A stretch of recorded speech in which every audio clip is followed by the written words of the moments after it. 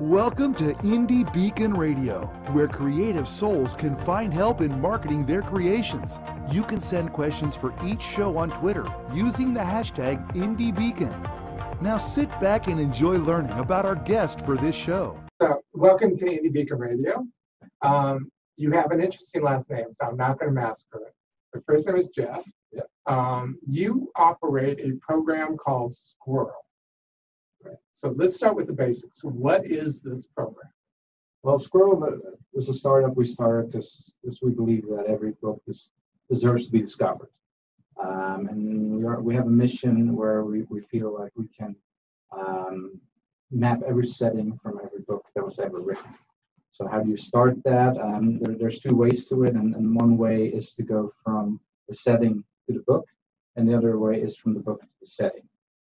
So actually, let me stop you right there. You're saying setting, so you mean location? Location, like real world locations that are being talked about in a book. For example, Sherlock Holmes, Baker Street, Great Gatsby, the Plaza Hotel in New York.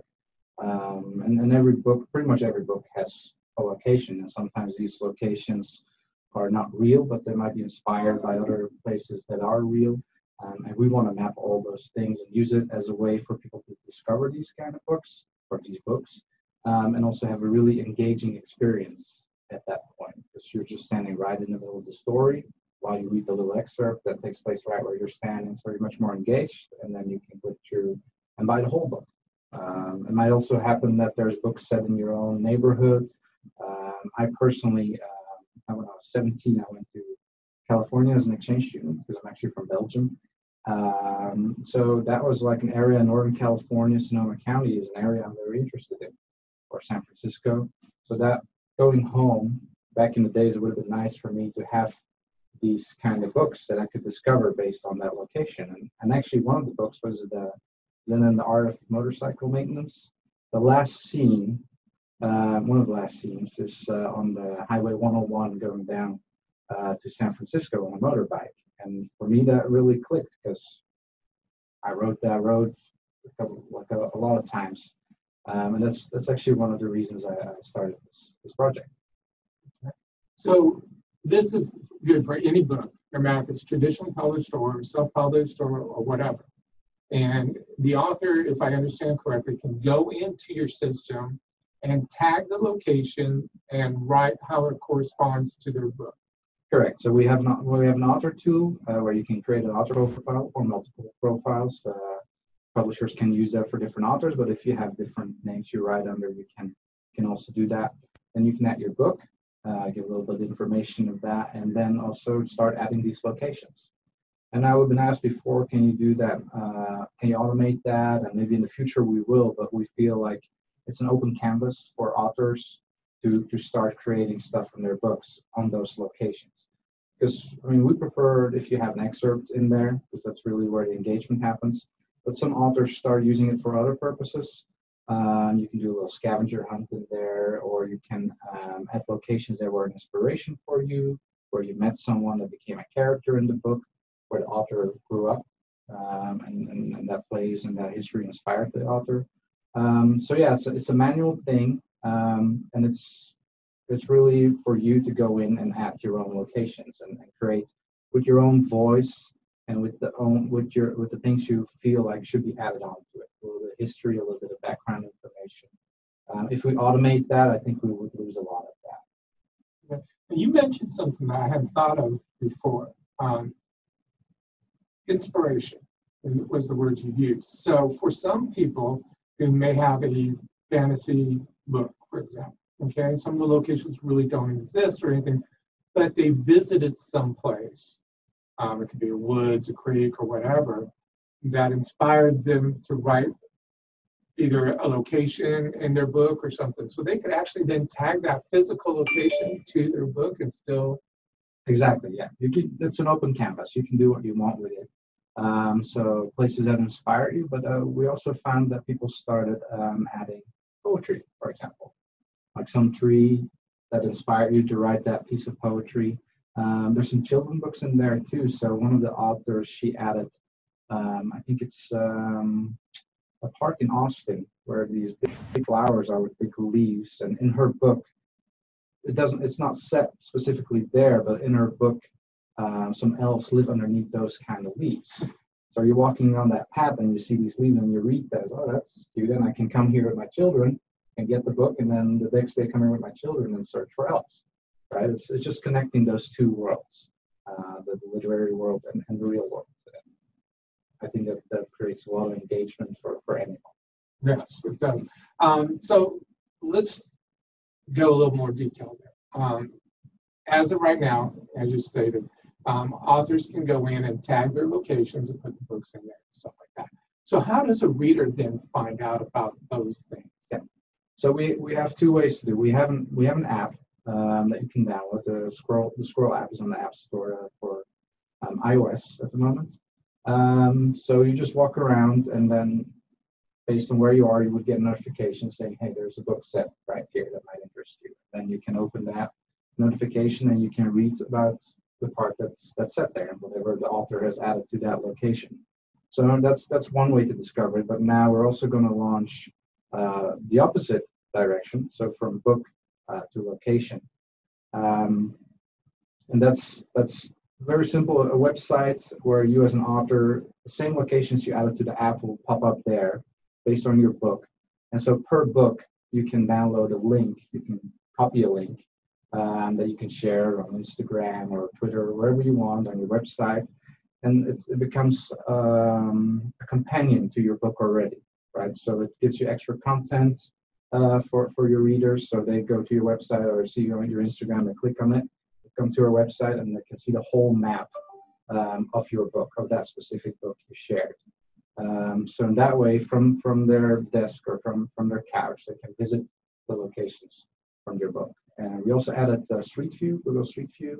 So, and that's a really cool experience. Like when we had the idea, we thought it would be really nice to have, but now we're actually implemented it and just playing around with it ourselves. It's an amazing experience because you just see a location, you read about it, you click through, and right there, you're at the castle or at the bar where the book is set. It's just such a nice experience. So we go in both ways now. We go from location to book and from book to location. Okay, so from a marketing perspective for an author, okay, help me if I'm missing this or not, but let's say even in the process of writing the book, they've got a location. It's been there before. That's what inspired this writing of that chapter or whatever, or that scene. And they can actually, as they're writing the book, not even before it's published, but as they're writing their book, they could go in, tag it into your system, and use that as part of their social media tweets, posting, by sending out that link so people can then start getting physically involved in the book and that location. Exactly. And you can do it before you even wrote the book, or when you're planning, and this is inspiring me for this, and I have a title in my mind or something. You can use it as a teaser right before the launch, so you don't give away too much then. Or you can have like a first chapter, for example, that is set in a couple of places. Maybe share that with your audience before the book is even published or launched. So yeah, like I said before, it's an open canvas, and we feel like people start using it in ways we didn't even expect. And that's one of the things as a nice teaser for your book that's yet to be published. Okay. You mentioned the mapping, okay, and I'm still trying to get my head around it because it's still new. But you said you could lay out the map. So from what I've seen so far, it's been one location. But you're saying you can do multiple locations in one map? Help me understand that. Exactly. So if you go into the author tool, it's one location by location. But once you go to our Maps website, Squirrel Maps, you get to see the whole overview of it. So if you for the book or for the whole book. Okay. Book. So we decided to do it per book, not per author, because we want to have the story in one map. So if you want to go for another book, it's another link you can click, or you can download as an author and share. So yes, if you come from the app, it's always one location you bump into. Right? Maybe in the future we can split ourselves up, but right now we can't. But if you go from the link that you send to the Squirrel Maps website, so from book to location, There you can see the whole overview of the whole story. And it's very interesting sometimes, especially books that are set in different countries. Or, for example, Frankenstein. We have a whole map of Frankenstein, which is easy. It's really easy and interesting to see that journey and the distances that that character crosses. So forgive me for sounding a little stupid here, but I want to make sure I get this. Okay, so I'm going to use one of my books as an example. Okay, so it starts off here in Houston, where you're based. Okay, but it also then travels to New Orleans, to West Texas, to New York, to Paris. So throughout this journey of these characters going through these different places, or the other multiple characters, that person who's viewing the map can watch or at least understand where the trips are going and see the full cycle of everything and all that, correct? Exactly. Yeah, and then the feeling you get then, I was just talking Frankenstein, just for myself, having read Frankenstein and seeing that map and seeing where those people have gone, it just becomes really real all of a sudden. It feels very real. It's a weird experience to have, but it's that's kind of what we're going for, to just link those two worlds. But it can also be from a biography, like from a nonfiction book. But it's just a very interesting feeling, and people have that already when they go places. Everyone has a book that you feel like, oh yeah, I do want to visit that place, or I've been there. And now you can also do that from your cell phone. Of course, we want people to go and explore the world. That's why we also have the app. But if you don't have time for that, or you're just on a Friday night and you just read a nice book, you can go and experience that whole journey just from your cell phone.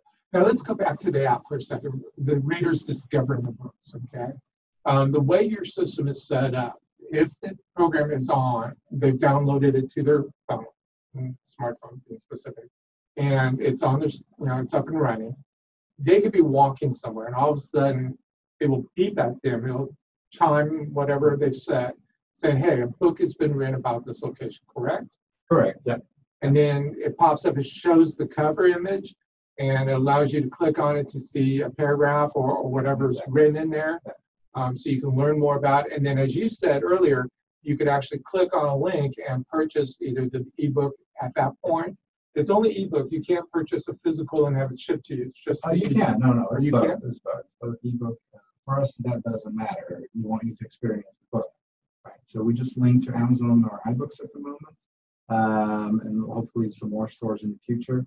And from there, you choose what you want. You want the hardcover. You want the ebook. It's up to you. And it's exactly how you said it. It's a couple of months ago, I was in Paris, Charles de Gaulle Airport, and all of a sudden, I got a pop-up from a location, from a book. And still for me, because I've experienced it a couple of times, but it's just really nice to get that. And you're right there. And then, and in this case, I downloaded the ebook because I was about to step on a plane. So I'm not sure if Amazon already does that, like 1 hour delivery, but maybe in the future. But yeah, that's exactly the experience that I described. So who do you see as your regular reader using your app? What's the details of who they are? Yeah. Well, what we see with our brand is it's between 25 and 35 mostly, and these are pretty the average reader, really. We don't need the heavy reader who's obsessed by books, and I think that's important for us. Because the problem a lot of authors, and especially self-published authors, have with the average reader is they just get something from the top 10 bestsellers list. And that's how they get their books. And then, of course, someone who reads a lot might go a little bit deeper into things and discover other books. But we really want to level the playing field there for books, so that you would make a decision as a person who reads 5-6 books a year instead of 50-60. Other people who read 56, I'm pretty sure, right? Still are. Not me. But that's why I started, because I'm a pretty average reader. I just read 12, 13 books a year. But just create that relevance for people. So instead of going to the top 10 bestseller list, they just bumped into a location and a place where they went on holiday, or where they live. So that's really what we're trying to do with this, just leveling that playing field. And in the future, maybe we can, because we have all this data now, for example, we can work with airlines. So the moment you book a ticket to, let's say, Amsterdam, it will show up here 3 books set in Amsterdam. that you can get now for 20% discount. Or a week after you're back from your holiday, here are 3 books that you might like, as we saw you just been to Amsterdam a couple of weeks ago. So you might relive that place through stories. Now, you've been around for 6 years? About 5 years, yeah. 5 years? Okay. I remember meeting you way back when it was in the beta aspect and stuff, and I have to, for the viewers, that I am one of your fans and promote you guys. You've gone slowly building in small steps, basically. What are the future plans that you have?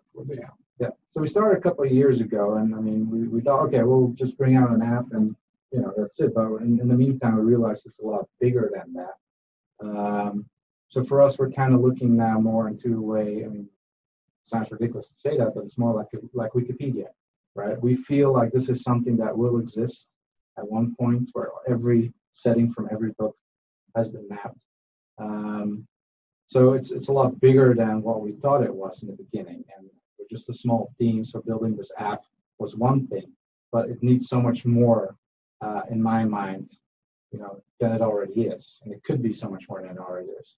So now we also decided to take the other way around, to go from book to location and create this map with all the data we already have, because we feel that really creates a lot of relevance already for the authors and for the readers that they can use right away. So yeah, we have this giant idea to map all these settings from all the books ever written, and that's a big concept, but every step we take, we base on that concept. What does it mean to do that?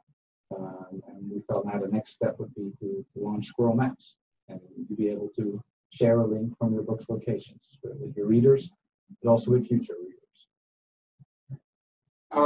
At one time, you had talked about possibly getting it on trains and other visual aspects. Yeah, exactly, and that's that's a bit waiting for the hardware to be there. So if we're talking about a train ride where you look through the window and you can see all the places from books that are set there, that's very interesting for a traveler, especially if we start talking about the Hyperloop, for example, that Elon Musk is building. Well, he's not building, but he wants other people to build it. You won't have any windows anymore, so you'll probably have screens on there, so with like a fake view from the world. So that would be very easy to put our data on. So we're talking with different people, but we're really waiting for the hardware. We're not a hardware company. What we're building is that database for other companies to build those kind of things.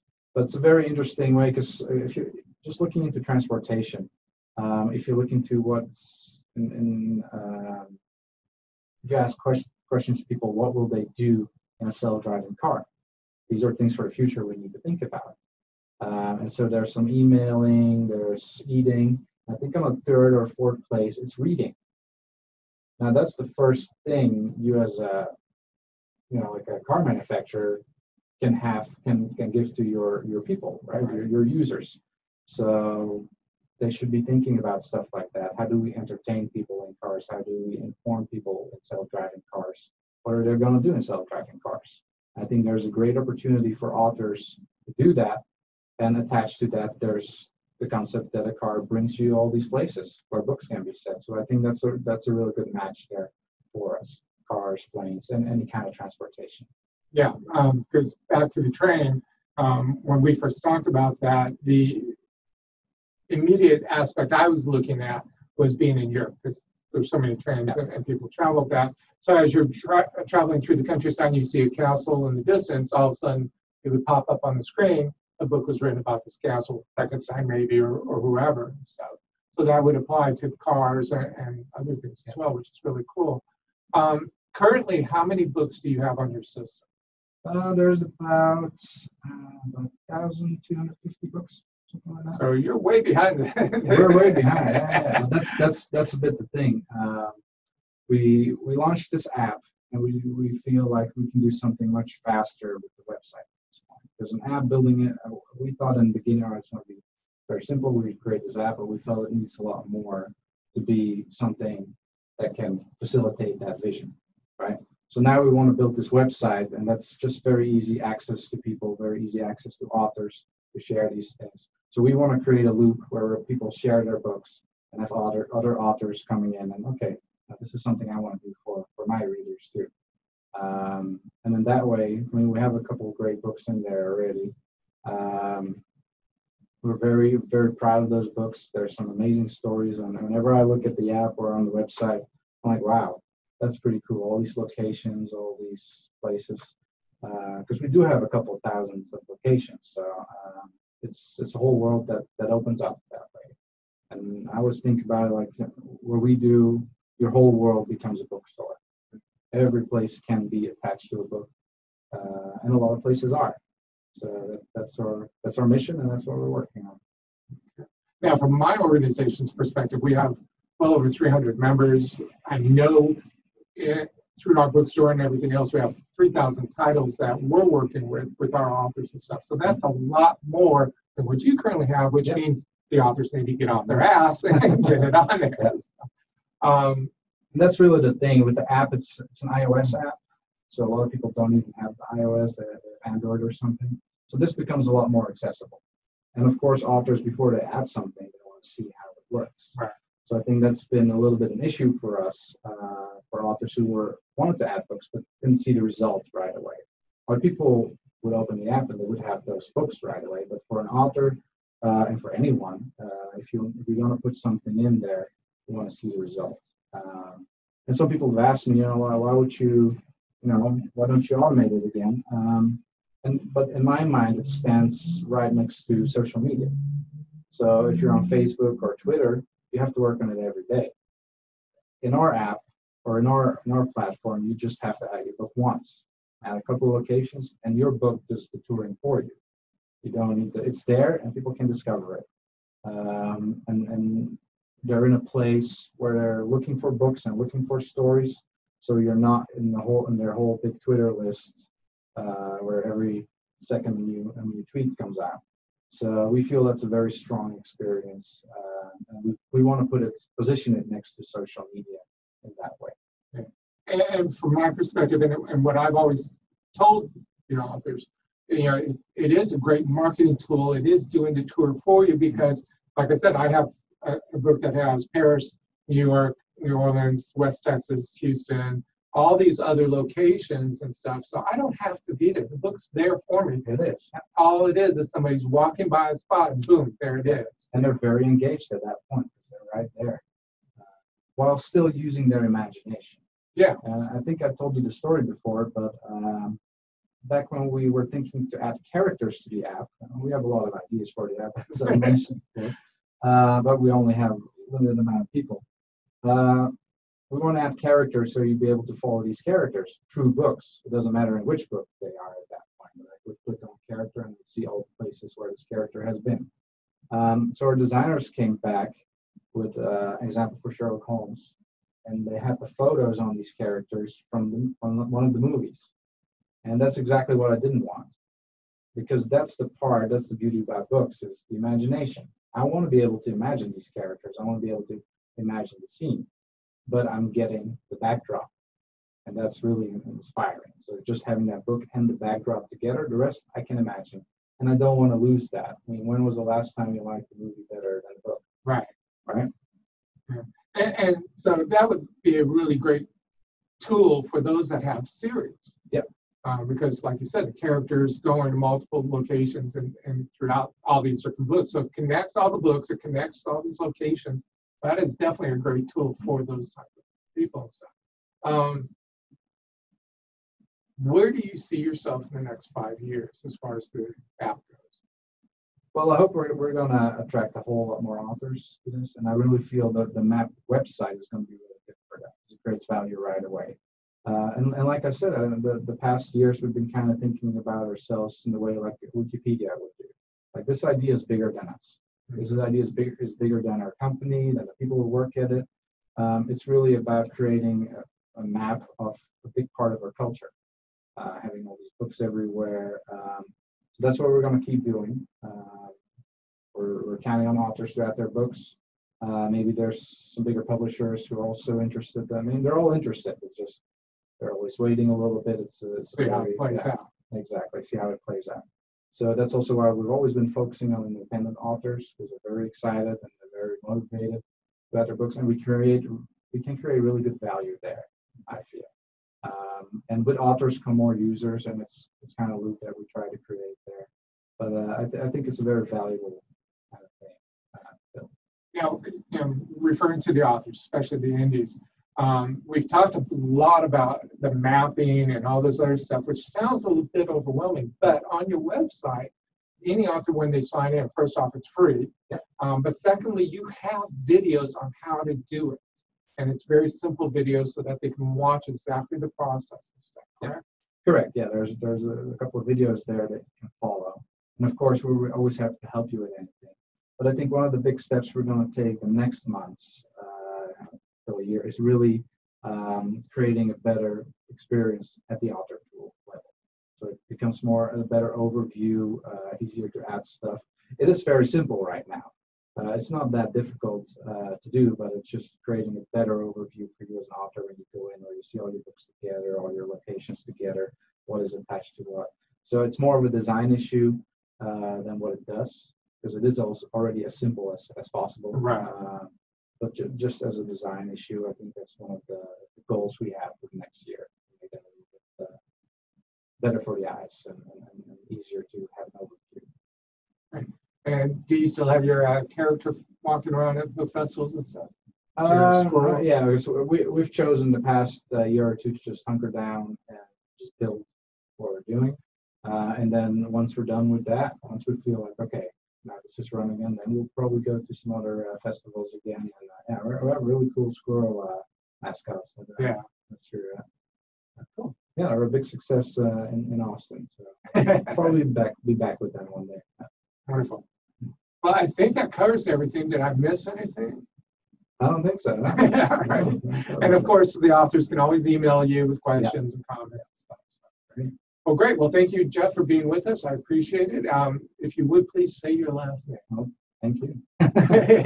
My first name, too, right? Because it's pronounced a little bit. It's Chef van der Haven. And I'm going to go leave it right there.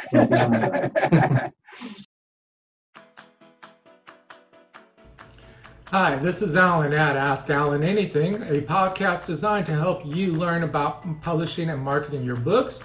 So join us live on Facebook at 8 p.m. Central Daylight Time. The page is Indie Beacon Radio. Ask any questions about publishing and marketing your book. We're here to help you, and we've been doing it for a long time. So I hope to see you then. Thanks.